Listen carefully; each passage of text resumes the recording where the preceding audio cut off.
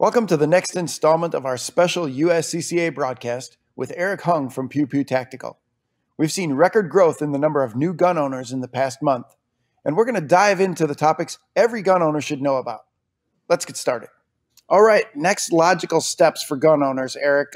You've bought your gun. You've made that first step. You understand that it's not as easy as everyone in the media has been making it out to be. But you finally got that thing. You've got it home, and maybe you've even made your first trip to the range. What do you do next now as you grow into this? Yeah, I'd say just read a lot of stuff, watch a lot of YouTube videos, know how to clean and store your gun. And you don't need to completely break down everything, but at least know how to field strip. So basically that's just taking off the slide if it's a handgun, or the upper and lower receivers, and BCG for AR-15s. Just know basic things. It's still a piece of metal. It's still something mechanical. So you have to do a little bit of maintenance to them. I'd say that. Yeah. And then sort of just back to before, have a good amount of gear, belts, holsters, ammo. Keep those three at least of high quality. You can skimp a little bit on other things, or not. It's all good. And I would say also just train a lot, either online or offline. Definitely look into dry firing. So that is shooting at home without live ammo. So we're just working on that trigger finger, because in the end, that's what really puts rounds on target.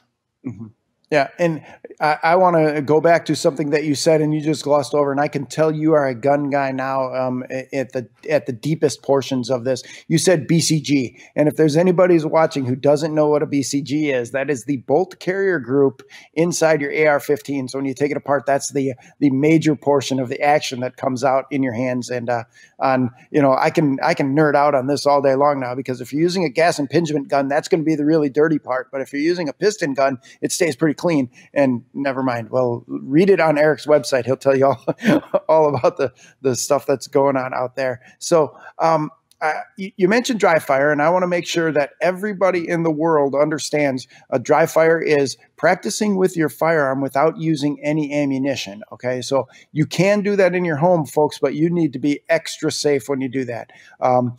Double, triple check to make sure that there is no loaded round in your firearm or in the magazine. And I, in fact, tell people to move their ammunition outside of the room in which they're dry firing. I don't want any ammo in that room. And then there is probably 30 or 40 really good drills that you can use, dry fire, no ammo, that are guaranteed to improve your shooting. Eric, do you have a favorite dry fire drill that you like to use? Oh, now I'm blanking.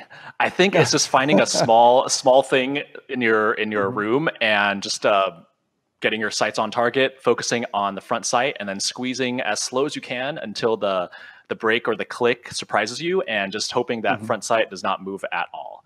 And then obviously there's other things you can get, like dummy rounds to help you with training or failure drills, or you can get some laser doohickeys too, so you can see where you would have hit. Yeah, so that's what I've been doing a lot lately. I'm a big fan of the switch plate, aiming at the light switches around the room, or the outlets on the wall. And you're absolutely right, folks. Eric is right. Focus on your front sight. Your target should probably be a little bit blurry, because your eye can only focus on one thing at a time. But focus on your front sight. Put that front sight where it needs to go. And I love the way you describe trigger press, Eric. Press slowly till it surprises you. And if you do that, even just 10 times a day, you will improve your trigger press to the point that your shooting will rapidly improve when you get out there on the range.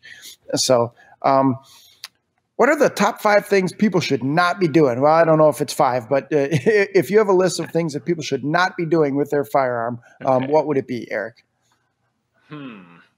I'd say overall, just don't be afraid to ask for help at the range or when you're with friends.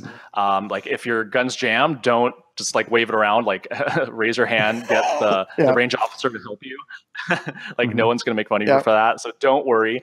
People usually love to help, especially on the range. I'd say don't immediately start trying to upgrade stuff. And I'm definitely guilty about this. So if your gun's not shooting straight, it's most likely you. So keep up with that dry firing. It's not the sights. It's almost never the sights.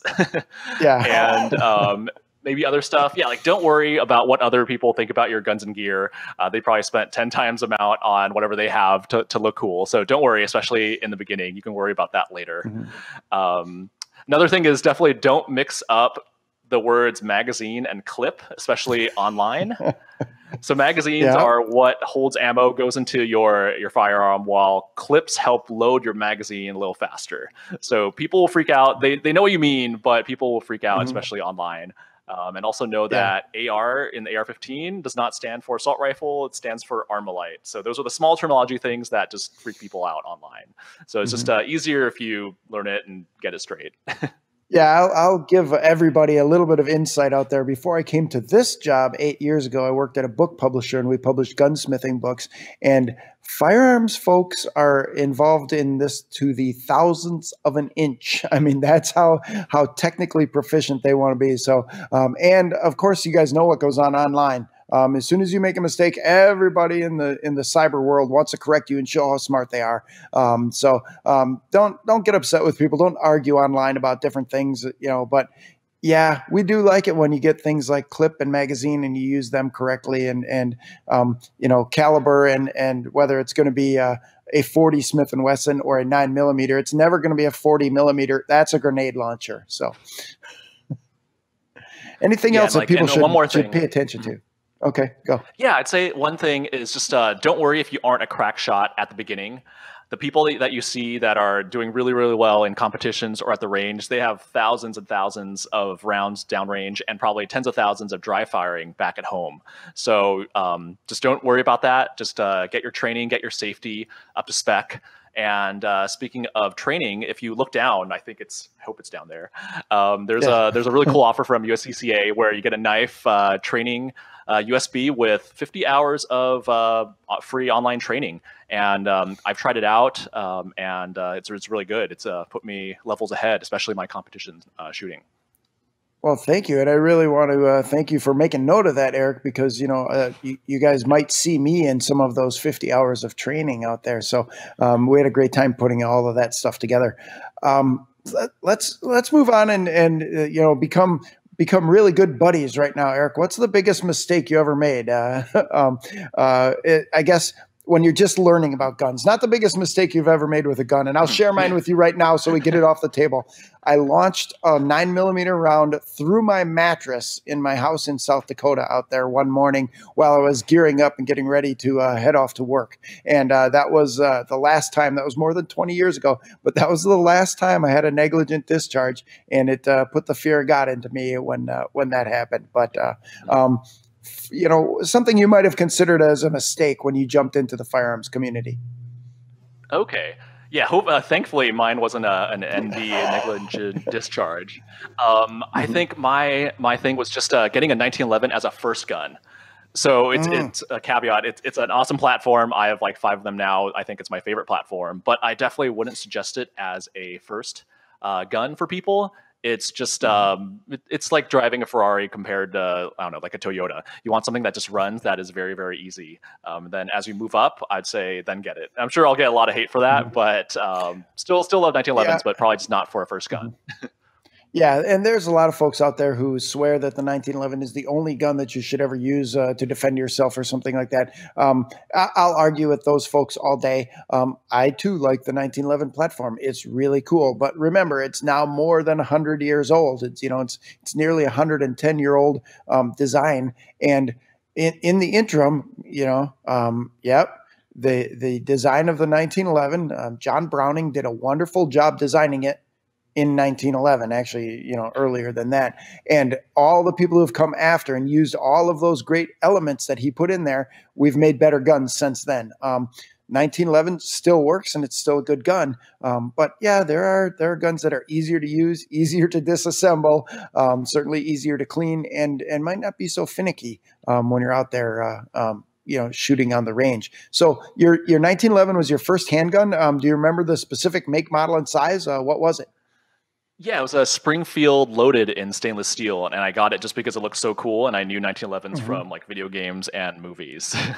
Yeah, Yeah, and the Springfield loaded is a cool looking gun. So good choice if that's what you're going for. Something that's looking cool. What about 5 most common mistakes? What sort of stuff gets talked about on your site and in your emails and things like that? What should people make note of so that they don't do it? Okay. First off, I'd say probably choosing a gun for the wrong reasons. Maybe what I did simply because it was cool. But I think a bigger reason is like I'm small, so I should get a smaller gun. While I think it definitely helps to have as large a gun as you can handle. Just because if it's a small gun, it's going to be very, very bad to shoot. It's going to be like a lot of recoil. It's going to flip. It's going to be hard. So you see like the boyfriends that get their girlfriends like really small guns. I'd advise against that. Definitely try the gun out on the range if possible, just so you know if you like it. I'd say for handguns, it just really comes down to how it fits and feels in your hand more than anything else. Like try them all out. And don't go super cheap on guns.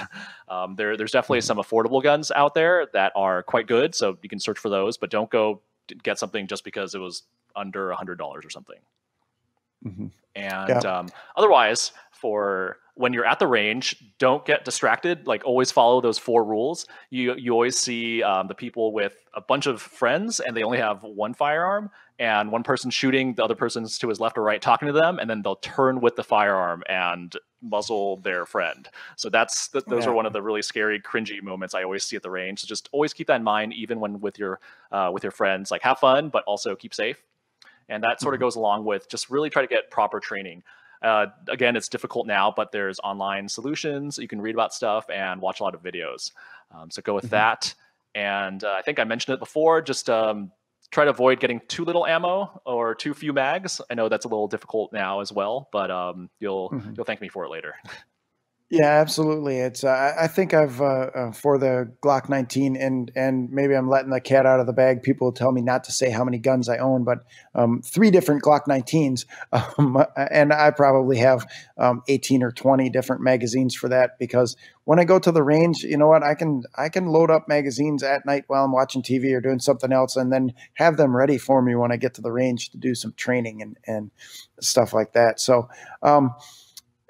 Let's talk about, guns should be fun. And yeah, we sometimes make a mistake. I have a box full of like 50 different holsters for my everyday carry gun that they were either they didn't fit just right or they weren't comfortable or something like that.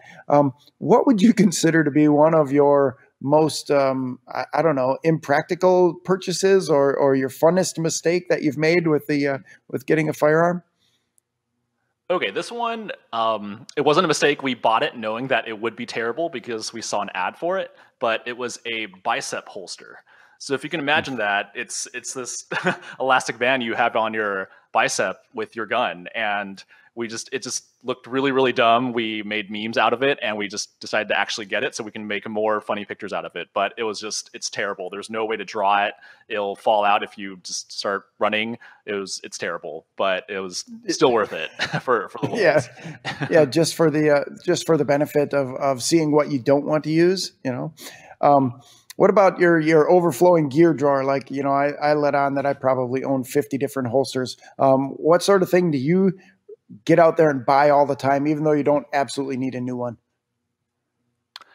So definitely hear you on the holsters, but otherwise, I'd say another mistake I made when I was just getting into ARs was buying the cheapest handguards on, say, eBay and really, really cheap optics. And those are just they're just not worth it. They're like overly heavy. They don't stay on. They don't stay accurate, and you just might as well buy once, cry once. And now I think we're entering like a new age of just gear that's like really good quality, that's not too expensive anymore, especially in the optics realm. Like if you hit about $100, you're pretty much golden now.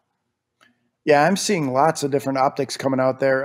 Folks are I don't know how the imports are going from China now, but they're importing some really good glass and hitting decent specs from stuff that was imported optics that were working really well. And I was recently at a writers event where they had a a red dot scope for an AR-15 with a 50,000 hour battery life. So you could put the battery in on your birthday and leave that thing on all the time, and change it again on your birthday. And I was looking very closely at that because it's invariable that I will pick up something that has batteries in it and the batteries will be dead. I consider my flashlights just, metallic tubes for holding dead batteries. That's typically what happens for me. So, what about how should people just enjoy being a gun owner? I know how I do it. I amass guns, and several years ago I made the vow never to sell another firearm. So I'm just purely in the acquisition stages at this point. But people who have now joined the ranks of the gun owners, what's one or two or three good ways that they can really enjoy what they're doing? I think it's sort of just going with what feels right in terms of being, I don't know, quote unquote, a gun owner. If all you want is just one gun to protect yourself, protect your family, then that's great. Go out and practice with it. Make sure you get a good safe or whatever, depending on your house situation. Or you can go with all the way to, I think, you and I, where we get every single widget for the gun. We have multiple guns. We'll keep it like that. And we have overflowing gear drawers. And so it's just, like whatever works for you. If you want to get every single widget for your gun, go for it, as long as it's safe. Like, no one cares. If you're called a mall ninja, even better. Or if you're not, you just want one or two guns, that's cool too. So just whatever works. What would be the craziest thing that you've seen? And I'm going to give you mine. And I know they're selling by the tens of thousands. I know the people who make them. It is the Picatinny rail pistol bayonet. It's a tiny little knife that affixes to the light rail on your pistol. And people buy them. I know they're never going to use them. What sort of things like that have you seen that just sort of made you chuckle? But, maybe you ought to buy it just because it's fun. Yeah, I'm chuckling because we have that in I think it was like the 5 most terrible tactical things on Amazon for your gun. One of our writers got it and started stabbing like wood. It actually stays on okay. It's just really, it's pretty funny. But otherwise, I'd have to say the testicles you add to your AR-15 that dangle there. It's like truck nuts, but not. So there's that. And I know they both sell well. So. Yeah, and those are the things that, they're out there. Yeah, somebody's making a living off of, testicles that you can hang off the fore end or buttstock of your AR-15. And people have asked me, AR-15, why do you just keep buying stuff? And I say, well, AR-15 is like Barbie for grown-ups. You can accessorize any way that you want on your AR-15. And I have one lower for which I have, let's just say, multiple different uppers, so that I can interchange and back and forth everything from what I would call a home defense or a patrol carbine, because I'm also a police officer, to a ultra accurate, super long range, long barrel, big scope, and I just pop the new upper on the lower and I'm ready to go. So I'm having a good time with that sort of stuff. Thank you for joining us on this special broadcast from the USCCA with Eric Hung from Pew Pew Tactical. This is an amazing time to be a gun owner in America. More people than ever before are exercising their Second Amendment rights for the first time. Next time, we're going to talk about the next steps you can take to become a more confident gun owner. We'll see you soon. Stay tuned.